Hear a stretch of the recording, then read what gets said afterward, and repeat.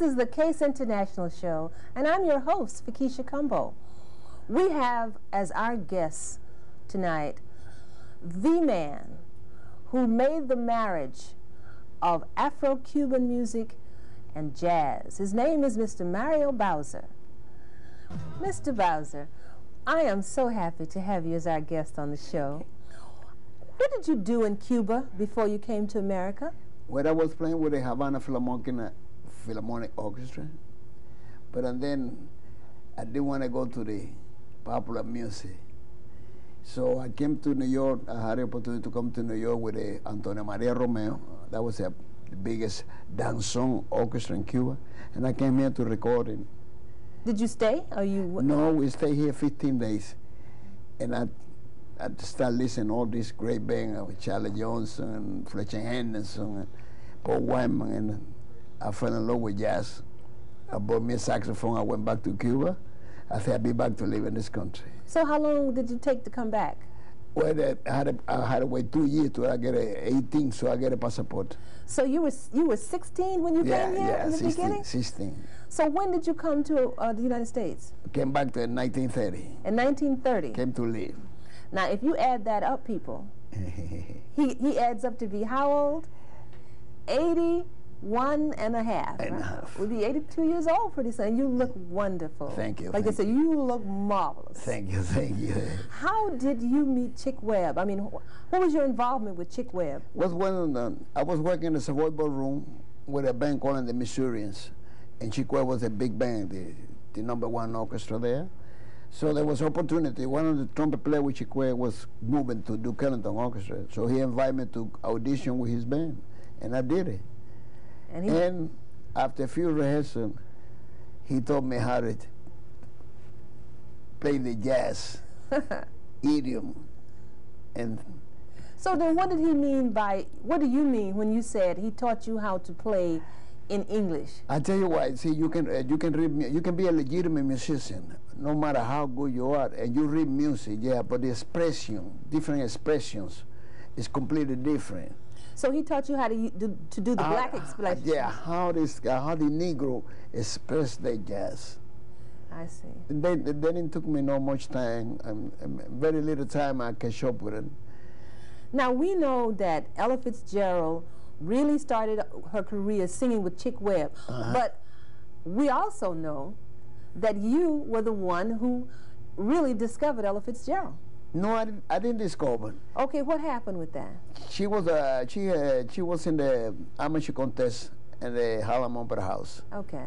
So now when I came to work in the morning to the first show in the Apollo Theater that was working, the fellow that worked backstage told me, "Said Mario, it's a lady. They won the first prize yesterday. This is what you need in this band here." So I said, "What?" When she come around and introduced it to me, so the lady came by. And I took it to the rehearsal room downstairs with the piano player, and I flipped. And I run to Chick. I said, "Chick, I find my diamond in the rough." So who is it? I said, "I can bring it to you. Bring the lady." So he looked at her, and she was a young kid, don't have a hell of appearance, but she sing wonderful. So he said to me, "What are we gonna do with this?" I said, "We close here tomorrow. And we got to play the proms in Yale University. Let's take it." I said, "We ain't prepared nothing." I said, "Don't worry, let me worry about that." So we took that lady over there, and that was that. And that was the beginning of her. So you were the one who introduced her to Chick Webb. Well, yeah, indirectly. And that was really the start of her career getting big. But you also played with Cab Calloway. Yeah. And there's a story about Dizzy and the Cab Band. That was another story. See, Dizzy and myself was friends. When I was working with Chick Webb, we become to be a friend. And Maya Davey and Charlie Chaffin, with all young trumpet players. So he always said to me, "How you get all those first-class jobs and I don't get those jobs?" I said, "Well, it's a two different positions. You're a soloist man, and they claim there's a whole lot of solo men around, and I'm just a fresh air man in the orchestra." So I said, "But don't worry, someday you're gonna get there." So when I left Chick, I went with Don Redman, and then I went with Cap Calloway. He wrote to me and said, "You see, you got the best job in town. What happened now?" I said, "Dizzy, I'm gonna get you there, but you gotta do what I tell you to do." said, what you want me to do? I said, I'm going to send you there in my place. And you tell her when you get there about 10 minutes before the show and tell her that I'm sick and I call you. And you work there. And so he went there. I said, but limit yourself what you playing. Don't play everything that you know because they're too advanced for them and they might don't. That's what the musician used to criticize this. They say he was crazy. They play a whole lot of crazy stuff. And I used to say, no, this man is way advanced. This man going to change the idiom with jazz. When I got back, about 3 days later, Cap said, what happened? I said, well, you know, we've been working so hard, Cap. I had to go. I had to take a rest. So I sent that man. That was the first thing that came to my head. So he looked at me and said, a couple of days later, he said, you want the boy in this band? I said, no, I don't want him. We need him in this band. So he said, send for him. And that's how he got him in there. So now, what is Cubop? Cubop, after I created the Afro Cuban, when I introduced this to Chano Pozo. Okay, now Chano Pozo was the creator of Manteca. Was a writer and a conga player. In Cuba? Yeah, and he came here with his wife and another fellow playing conga. There was a dance team. So I met that Chano. So when the DC came to me, he said, I got a chance to play a concert. I don't know what to play. I said, why don't you play my music?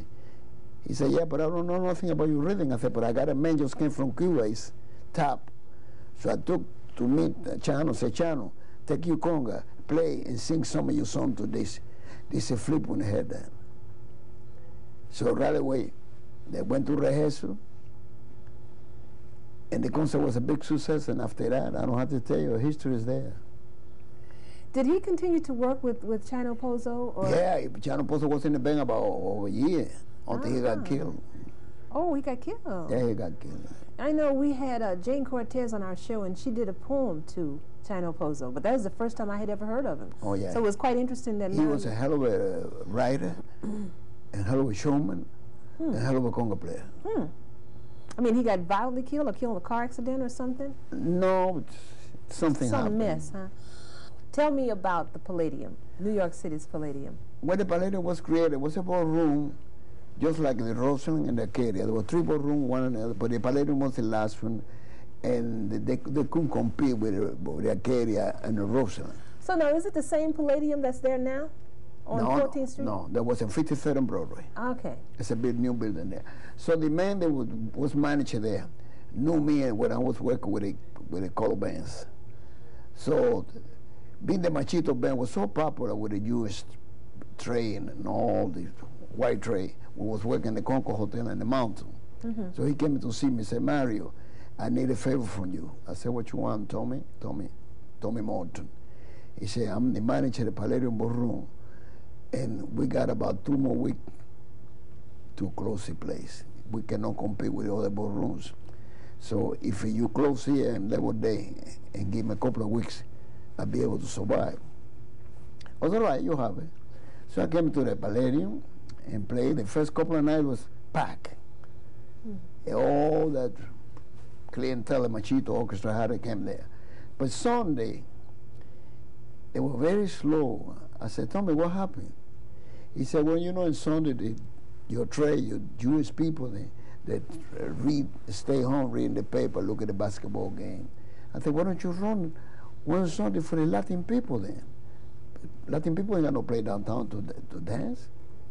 He said, well, Mario, you know, we're afraid about that because. I said, afraid about what? I said, they interest you. I said, man, what's the matter with that? The people used to go on the Savoy, black and white, everybody. Now, what year was this in? About what year was this? The Palladium? Yeah, what year are you talking about now? That was in the 50-something. This in the 50s? Yeah. Oh, okay. So they call a meeting the next day. Say, well, Mario, go ahead, let's try one Sunday. So I went uptown and got a hold of my compadre. He was a promoter over there in Latin town. I said, Federico, we got to run like a club. So give it a kind of atmosphere so that don't have every Jim Jones jumping in there.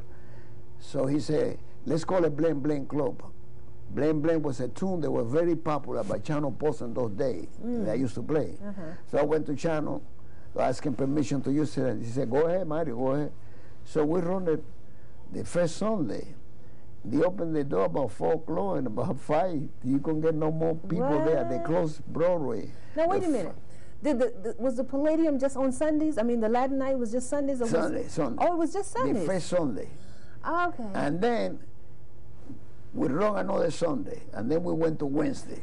And then we said, well, the only way I stay here, if you get rid of that American band, they had a society American band.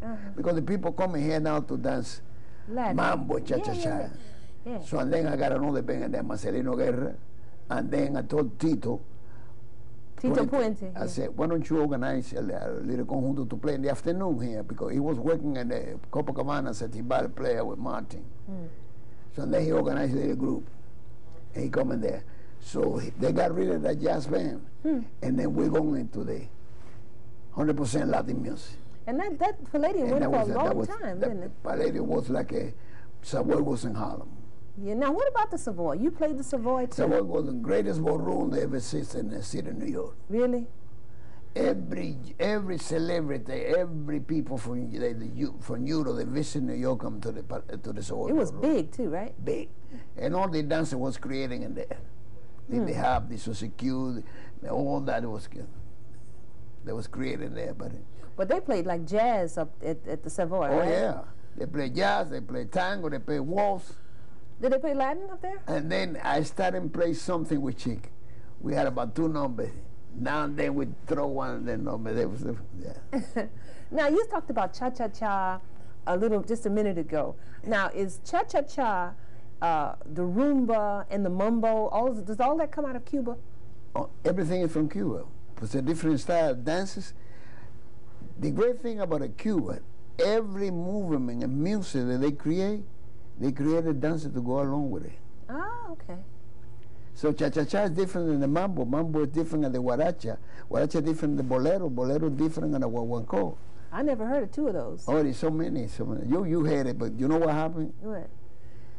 Somebody here, after the revolution, when the revolution came, there was no music from Cuba was coming here. So they started calling everything salsa. That's what the name is, salsa. That's why I don't like it, because salsa don't mean nothing. It's not really that you can say that's a salsa really. They call salsa mambo, guaracha, they call salsa. They call everything salsa. Any kind of Latin music, they call it salsa. Any kind of Cuban music. Cuban music. Because the other Latin music completely different. Oh, okay. We didn't know nothing in here about all the Latin music until the merengue. Cho. And that's merengue is from like from Santo Domingo. Oh, that's from Santo Domingo. Yeah. That's the only 2 ballroom music that people dance by. Cuban music and Dominican music. Oh, okay. So now, where did tango come from? Tango from Argentina. Okay. But that was a craze a long time ago. That was big in Europe in the early 30s. Yeah. Why you don't like Latin jazz the term Latin jazz? Because if you advertise something that I create with a name, I don't think nobody should have the right to come and change the name of that person. Okay. What Latin is? What is Latin? We know Latin to begin with. So that I don't see why they do that. They did it with the salsa. I hate it. They're gonna do it to my music. My music is Afro-Cuban jazz. Yeah. And that's what it is. Afro-Cuban jazz.